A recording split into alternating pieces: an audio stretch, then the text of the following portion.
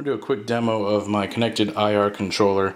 I have it mounted here inside of my AV cabinet underneath this shelf right here, so it's completely out of the way and then also secured and pointed in the right direction.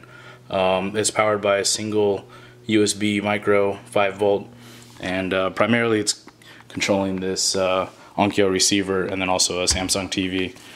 So I'm going to show you what the front end app looks like on an Android device.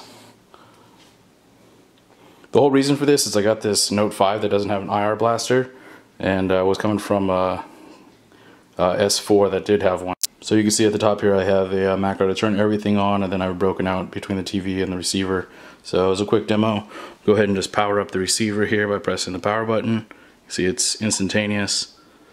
The TV does take a little bit longer to warm up here, so I'll show you the LED. So as soon as I press it, you can see that it receives a signal.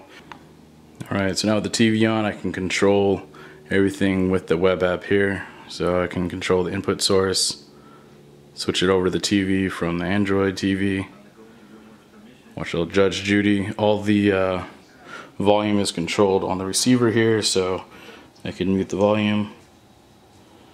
I can turn it really loud if I want.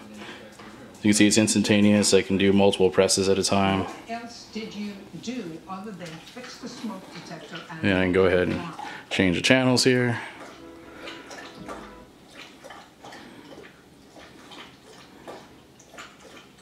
And that's pretty much it. Since this is Wi-Fi, I can do it from anywhere, in the house obviously.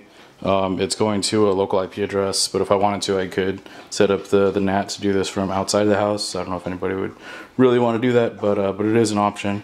So yeah, I don't have to worry about line of sight. I don't have to worry about things blocking it. I can just control this from anywhere.